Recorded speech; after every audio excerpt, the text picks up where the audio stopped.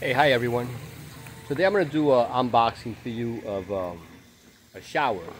I'll give you the model number and all that in a little while. But the shower, and I'm going to use it for an outdoor shower. I'm going to bring you back here and show you what my shower looks like right now, what I built out here, and let you know exactly what I'm trying to do. So this is an outdoor shower, backyard shower. This is what I'm doing, okay? Check it out.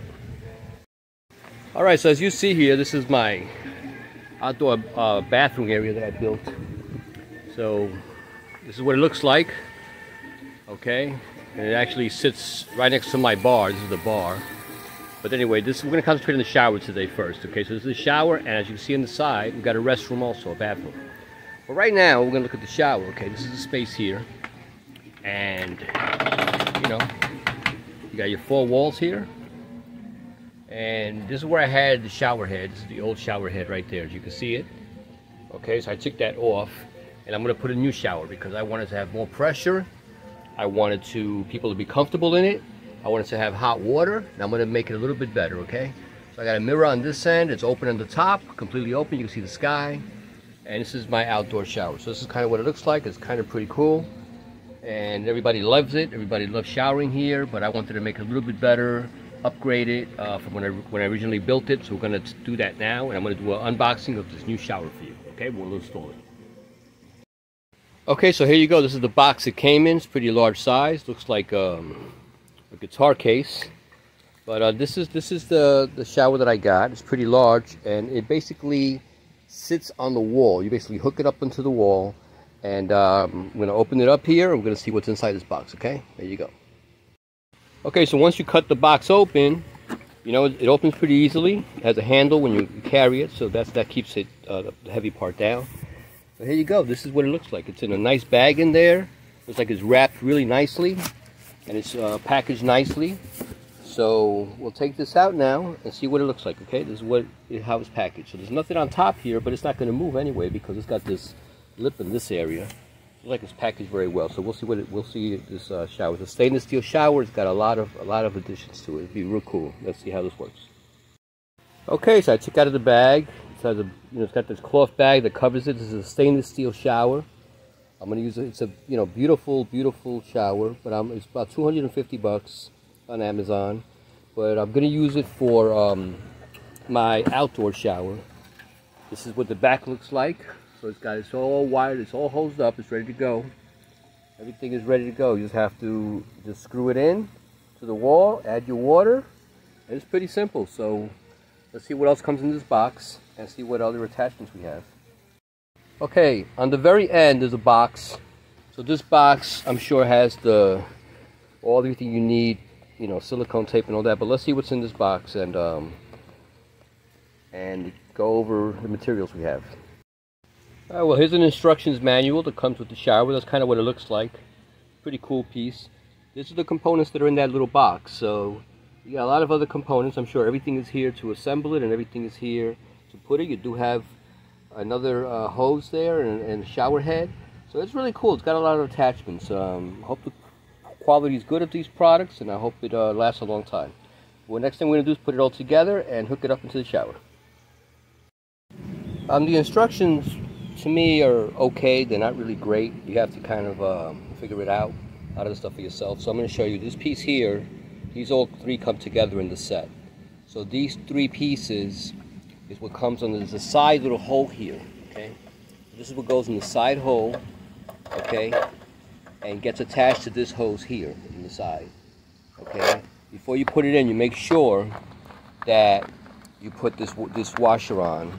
The seal washer, to make sure the water goes in the unit. Okay, then you pop that on there. Okay, and then you seal that. Okay, you tighten them together, and once you tighten it together, the shower head goes on here, and then it just hooks onto here. The side is a hook for the shower head. So I'll show you that after get it together. So this goes on like this, right? And then what you're going to do is take this washer and you're going to put it in the inside and tighten it here. Okay, and then you'll add the other washer to it. Okay, so that's what you do. You put this washer on there, you tighten it together. A lot of this stuff you just have to hand tighten it, okay? So this piece here, see the white washer is in there, you can see it. You just hand tighten it. You don't need a special tool or anything. And now you take this washer, this one here, and you connect it to this piece here. That's what you do. You connect it to there. Okay. Okay, and to this area here, which is the top piece, you're going to use this shower head and this hose. So you put the hose on this area here, and the other hose in the shower on this end. You just connect it together, and that's all you need to do here. Just hand tighten it. If you need a wrench, you can twist it a few times, but don't go too crazy. So this is the way it's supposed to look. The hose, this is the end that goes on this side, and this is the end that goes on this side. And that's it. And this just hooks onto the side here, okay? And this is what we use. Just like that. This is how it's going to go, okay? So that's just takes care of that part. So this is the way this piece is attached. So you attach it to there and to here, and that's how you attach it. And then you put the hook on the side, and this is where you hook it up to the side, okay? Okay, so this is what it looks like here. Once you hand tighten it, it should be okay. You tighten it as much as you can. If you need to use the pliers, you can, but don't tighten it that hard, okay? It doesn't need to be, okay? So this is how it looks in the end, okay? So if you need to tighten it, you can get a wrench like this, okay? And just tighten it just a little bit, but you don't need to do that much, okay? So just tighten a little bit, that's all you need to do. Not too much, okay? You can use a wrench like this. Don't get in there with a crazy wrench. Just use one of these. This is a good one, okay? Alright, you should have these parts. These parts are for the spigot in the bottom, okay? So this is the one that goes underneath in the bottom. So there's a hole in the side here. You use this piece here, same situation. Put it on here, same situation, just like this, okay? And you put that there. This does not have an extra hole because this actually hose gets attached to the bottom. In the bottom here, there's a faucet in the bottom, and this goes attached to the bottom piece here, right here. That's where it goes. There and then to the side, okay? So we'll do that now. Okay, so this side piece goes the same way. You just put it on the side. Put that washer in the middle there, that little blue washer, and you put it on this side like this. Now there's nothing attached to this end. There's nothing attached here, okay? You're just going to use this as a hook to hook this piece on. That's all you're going to do. It's a hook to hook this piece on. That's all you're going to use it for, okay? So you hook that on there, and that's it. And this is to clean, I guess, your feet or whatever you're going to have on the floor, but this is on the bottom area, okay? So that's how that goes. And that's it. Now you should have just one more thing left, one more little bag. All your bag, and that little bag is these hooks, and these hooks are what you're going to use to hold it onto the wall. So this basically goes onto the wall. You put it in your bathroom, in the house. You don't need, you need just to put it onto the wall, and then just put this down, put the unit down over it. These clips here on the sides where it's going to go. So you're going to measure from here. You're going to measure to this clip here, and that's where you're going to fasten it to the wall. You measure from here to here. You put one on top, you put one on the bottom, okay? And then once you fasten it, then you just attach this to the wall and drop it down. And these little round ends here, it's going to go like this. They're going to snap in on the wall like this. When you put it on the wall, you're going to put it on like this on the wall. And when it snaps down, it's going to snap down over this little round curve here. That's going to keep it in place, this little round curve area. It's going to snap right down the middle, okay? That's how you do that. I'll show you that too.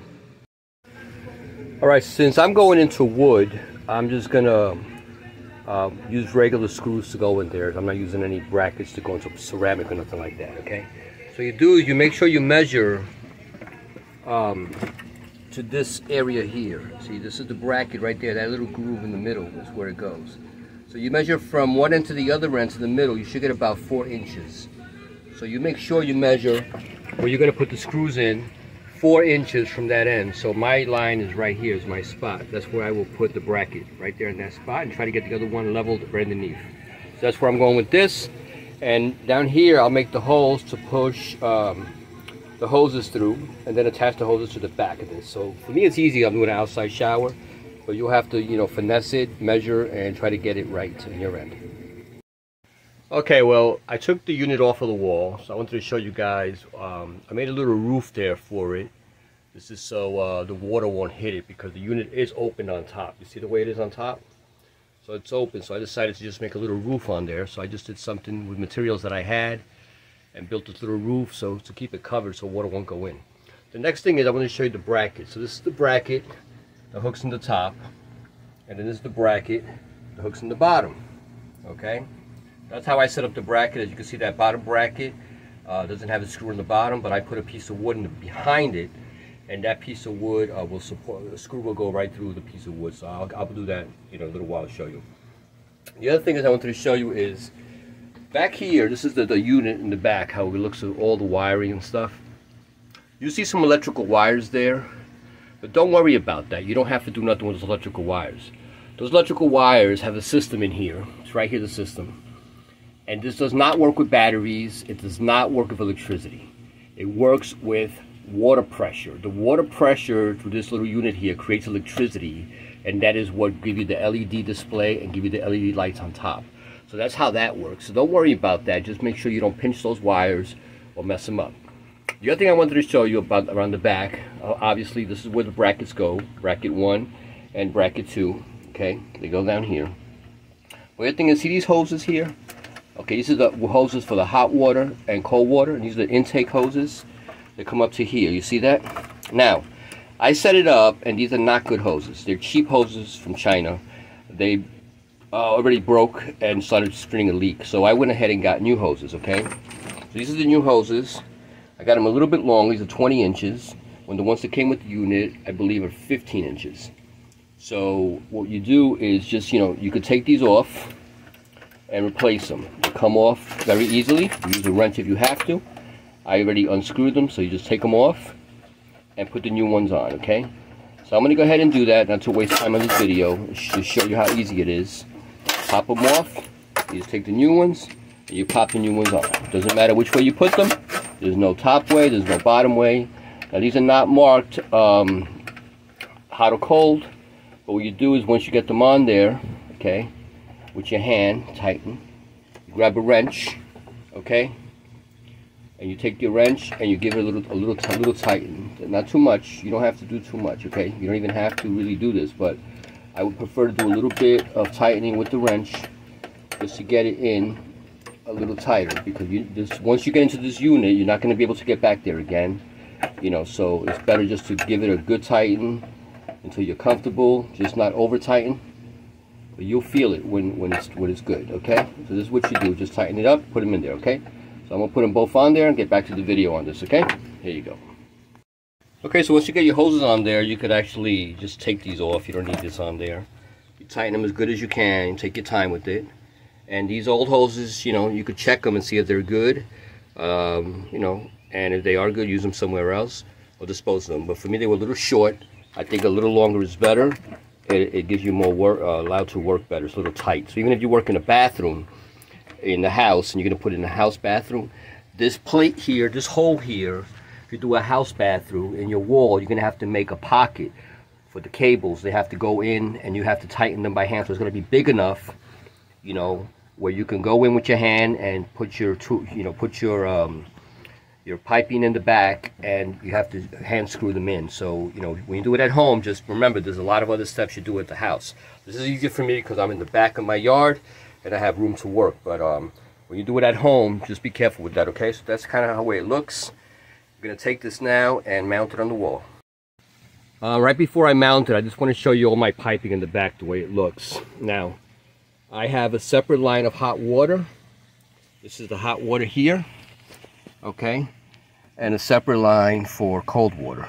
Okay, so the cold water comes in, the hot water has a separate line. There's a hot water heater. And what I did is I put valves on everything, so I can work on everything. I can shut it off and work on everything separately.